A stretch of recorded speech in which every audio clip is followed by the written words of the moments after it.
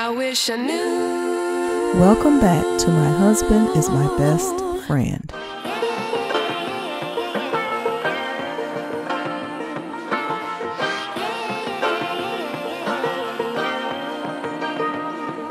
Tyrese has a few choice words for Joe Budden after he criticized his Breakfast Club interview. I ain't never been compromised compromised or spiritually. I ain't never, ever done nothing to skip in line. Why are you losing so much sleep over me, Adam Gleckman? I don't f***ing get it. You won't even let my motherfucking ex go. Or have you ran up an invoice so goddamn high at your law firm, determined to milk the shit out of a celebrity, black, powerful, successful black man who has earned his own motherfucking life? You didn't give me this life, Samantha didn't give me this life, and nobody gave me this life, motherfucker. I earned this life. Why are you losing so much sleep over me, Mr. Gleckman? Why are you so determined to get something out of me to fund your motherfucking law firm? Why do you keep continuing to represent this woman with these beautiful baby hairs who uploads these TikTok videos and she sounds so smart and so eloquent? She left me. She left me. And everything that she was supposed to get after she left me was established in the pre-nuptial. You do know what that means, Mr. Gleckman, right? Okay, cool. I'm going to say this, y'all. Joe, Be Papa sure Joe, to like, share, and subscribe. don't buy no more Cuban links. Busta Rhymes has already won. He's everybody in the Cuban link game. We're done with that. Joe, I need you to get into your Jay-Z bag. I need you to get into your Rev Run bag. I need you to understand that true wealth is marriage. Go ahead and pop down on that old ass knee and go ahead and take it to that other level. Don't buy no more chains. We're not impressed with 50-year-olds wearing chains no more, bro. You know what I'm saying? Especially if you ain't, if you let me say this. Rap niggas that are 50 years old, of course you can wear your chains. That's a life you've earned. But 50 and you ain't married, I don't know. You're making the wrong investment, my brother. You all up in here, you out here trying to compete with these 16-year-olds, this little Tay-Tay, little Ray. Let that shit go, man. And you over there calling me bitter, and I couldn't help but notice your motherfucking ankles out. Like your ankles, like you might have some of the like most moistened ankles of any nigga I've ever known in hip hop.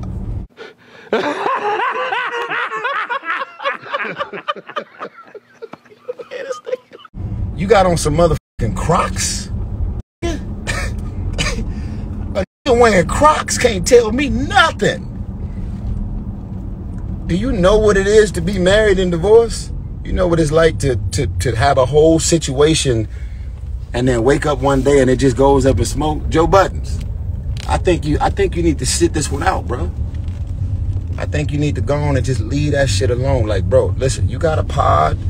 You got to do what you got to do. You got to go ahead and keep them views. You got to keep that, you know what I mean, that deli on. Whatever you got going on, getting that money, you got to keep that moving. But, yo, Joe, I think you need to leave this one alone, bro. You don't know nothing about none of this shit, bro. None of it. You hear me? Do what you do, bro. Keep that energy over there. Drop on that old ass knee. Stop covering up Papa Joe. Okay? Your girl is beautiful, man. She deserves that other level. Don't buy her no more shoes with the matching handbags, Joe. We got that. She's fly. You know, you got some beautiful, beautiful energy happening in your relationship. I'm in a situation right now.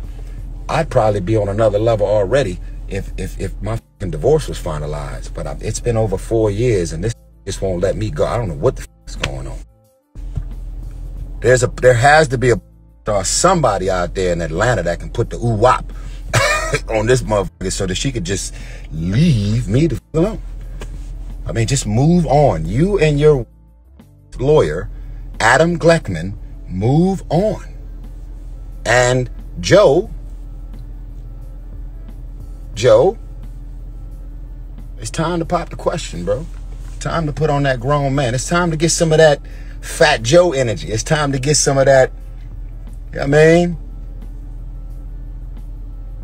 Come on, man. Joe know the formula. Fat Joe. Your man Drink Champs, he know the formula. Everybody going home. If your wife ever left you, them fucking words about bitter never come out your mouth, bro. You in the wrong motherfucking league right now, Mr. Joe Buttons. Stick to talking about all the things you talk about. This is out your league, sir. You want to look up something? You want to look up something, Joe? Since everybody say, yo, leave Reese alone, man. Leave him out of that, man. Let's not bring him in that. No, man. I met Tyrese a couple times, bro. He good people, man. Like I'm not finna be trying to make a mockery of him crying on the Breakfast Club while saying black cry. First of all, your whole thing is crazy. Why are you watching the Breakfast Club? Don't you got other episodes coming up? Don't you got other guests you should be prepping for? You see that rope, Joe? You see that rope over there? How did you watch the full Breakfast Club interview? Why are you studying? You see that rope? See what I'm saying? Joe, leave that alone, bro. To all of the married men who have been through a divorce, to all of the married men who have just been through a random, nasty, unexpected breakup, to all of the women who have been through a divorce, a whole family that you've seen yourself doing something for the rest of your life, and then boom, it just went up in smoke. I'm talking to them. I can't talk to 50-year-old singles. I can't do it. That ain't never went on Google and looked up those words in the Bible that says, for better, for worse, for sickness and health.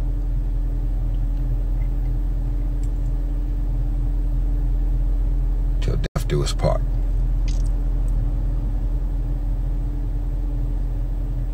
Joe, you ever said those words? Nah. You said I like you. You said I love you. You said I'm in love with you. You said, will you marry me? But you ain't never went to that other level, Joe. So I really want you to understand that there's just certain topics that you should just leave alone, bro. I'm not bitter. I'm trying to create a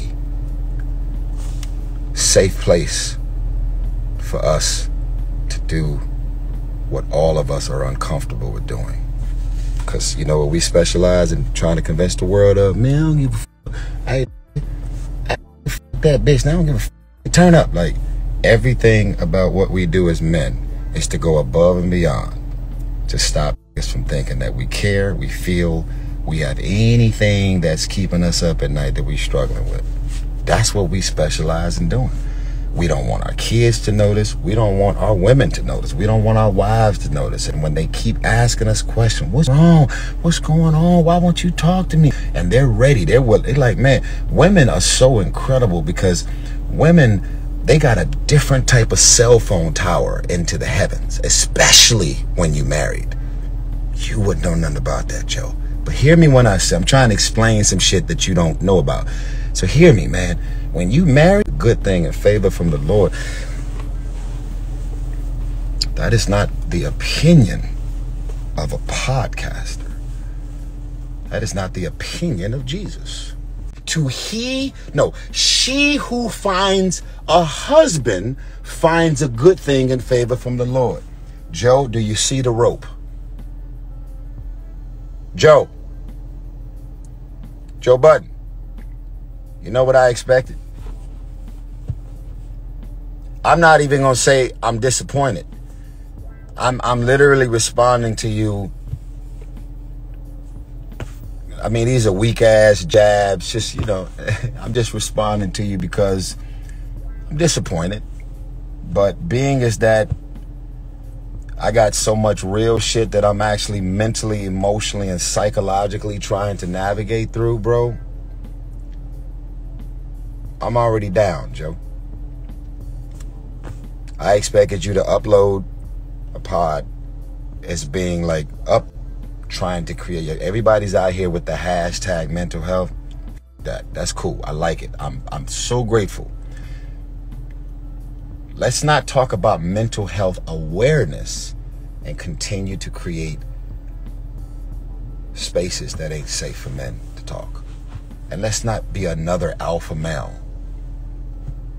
That's an alpha male who is pushing through all of my traumas and my pains and my stuff. You see me down, you see me f***ed up, you see me going through it, and you use your voice, your alpha, your stage, and your platform to not only call me bitter, but invite us to Google it while sitting on your pod. Now, what did you get out of that? I don't know. This ain't how you want to go viral. You see that rope? See that rope, Joe? All right. So, going back to my ex. We really did it, didn't we? Really got married, really started a family, really said, we really about to do this. You was shocked that we got married. I was shocked that we got married. Really did it. Then we got pregnant. And now fast forward, a whole Beautiful Pain album includes thoughts, feelings, vulnerabilities, and sensibilities and sensitivities. Joe Budden's call it bitter, but I call it getting this shit off of me so that I'm not carrying it no more.